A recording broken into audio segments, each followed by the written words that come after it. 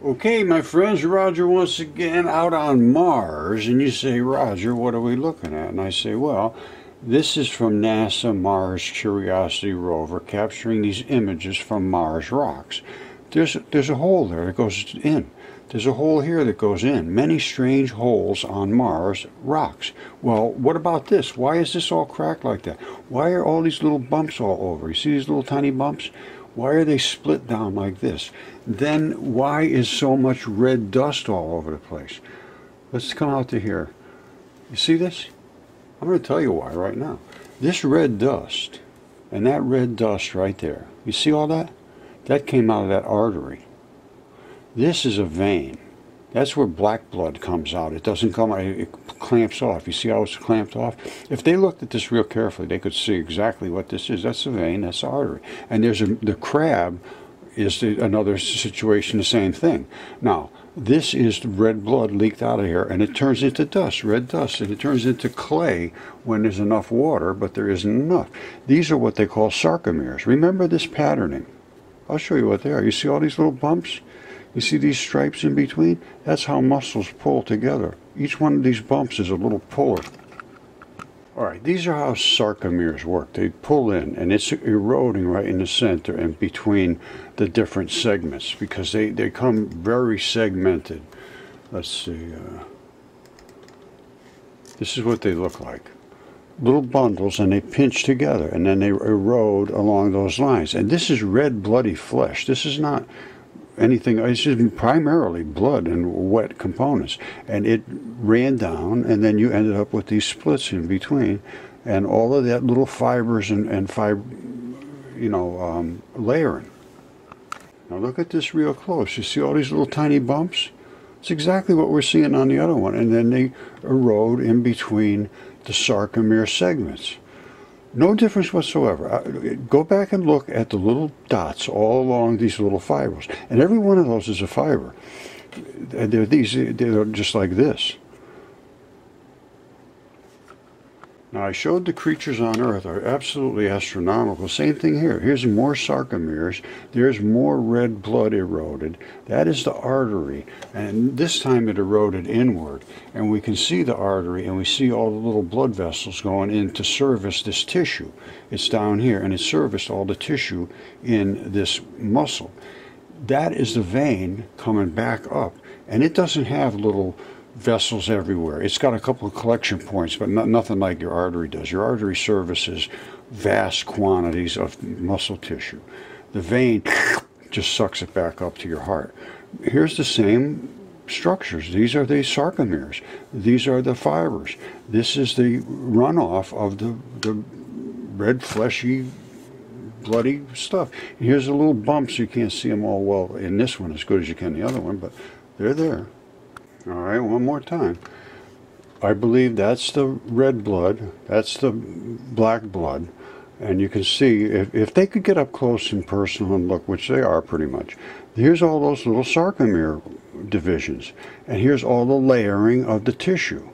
Now, it's hard to dispute this, and I have more than the crab and this. I also have the Mars Morse code, which is interstitium. The creatures that created these planets and these heavenly bodies were gigantic creatures. I cannot account for that, and I'm not going to try to account for that. It is just a fact. All right, look at this carefully. You see these pinched areas, this pinched area, and then you see these stretched out areas, stretched out, and all these little balls. Well, this is skin, literally skin, or it's interstitium. It could be skin membrane. This is pinched together. This is pinched together. This is stretched out. And that's how you do. Your body does all this kind of stuff. And it has to come back to where it's supposed to be if it's working right. Now, how can I say that's interstitium? Well, let's see what interstitium looks like. Remember the balls. Remember the straps. Remember some are stretched out and some are pinched together. And these other areas, they call them the Mars blueberries. These are the balls of the interstitium. That is right on top of a layer of tissue. You see that up on the Mars Morse code. Some of them are pinched together and some of them are stretched out. The straps are pulled and some of them are pushed together. The balls are all around the place.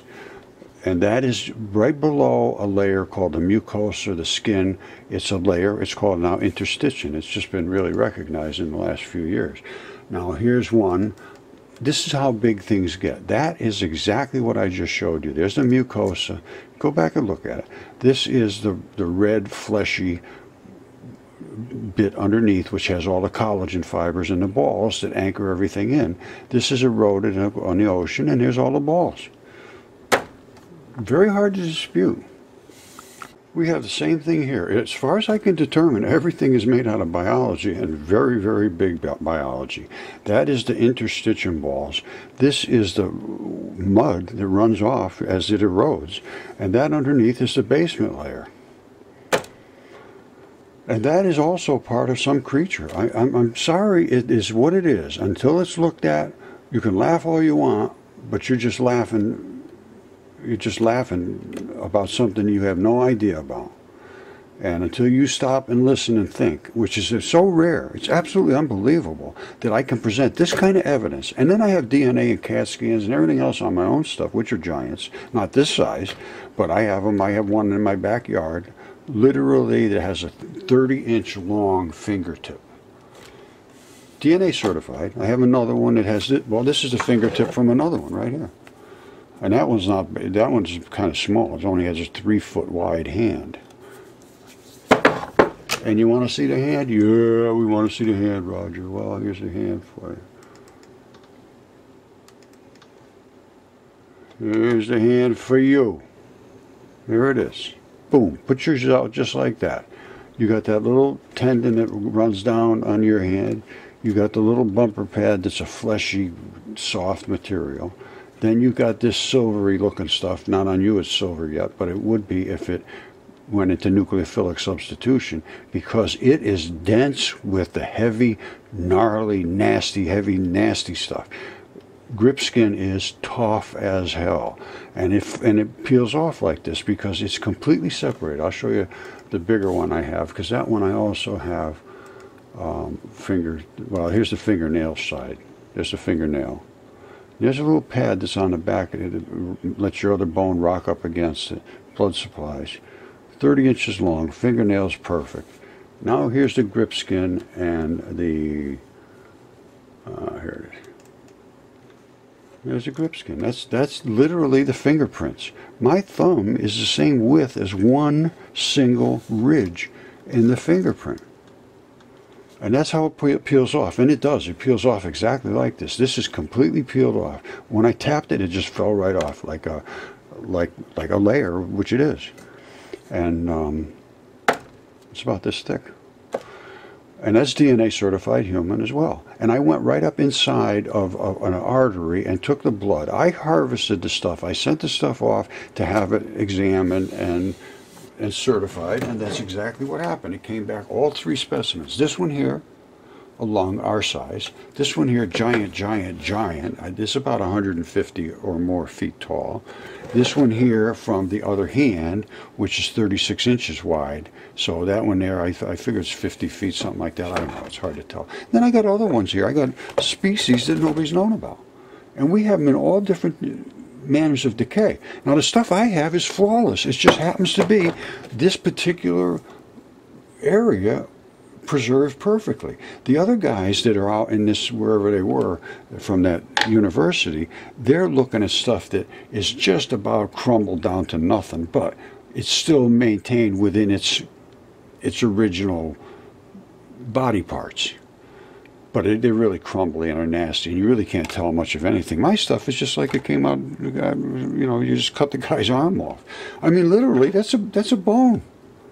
Anybody can't see that's a bone who doesn't understand about where the arteries and the veins and the nerves and the tendons and the ligaments and the fascia and the marrow and all that stuff. They shouldn't be, you know, like cartilage. I mean, this is what it is. But this is a whole different situation than the bones they've been looking for. So they have to change the way of their thinking. That's all I can tell you. If they don't change the way they're thinking, they're just going to walk around in circles and just keep chipping away at full-size body parts. Because they never found one. They never found one fossil, and then they found every one was like that. Well, that's what happens. That's what mine are. I don't have any bones here at all, unless you want to call that a bone, which it is. But it's not. It's not like a white-looking bone. And and even Yale. So, oh, that's not a bone. I said, are you kidding me? Derek Briggs of Yale. Oh, that's not a bone. No. All you got is rocks there. And even with the DNA and the CAT scans and everything, so I know what the deal is. They don't want to see it. They don't want to understand. There was giants. They want to make sure that nobody can look to God or anything like that, and evolution and all the things they've been saying. It's really totally wrong. And the only way they can stand behind it is to just deny reality. They're worse than flat earthers. You can show the earth, the globe is spinning. You can show them all this stuff. Oh, no, it's not real. Well, the same thing they do about my stuff. You know, I know the flat earthers are going to attack me now. That's been happening for 10 years. It's unbelievable to be in the middle of two complete denial systems. You know, I believe in God, and I believe in science, and I believe in physics, and I believe we're scrubbing through space. I also believe that at one time, literally, I'm serious, at one time, this was almost like a record player, like a record spinning around until it spun enough times to scrub enough to where it congealed into a ball. So at one time, the Earth and its constituent parts could have been on a flat spinning plane, but it's not a flat stationary plane. And that you just can't deal with people that are so bound up in one little thought pattern. And I have it on both sides.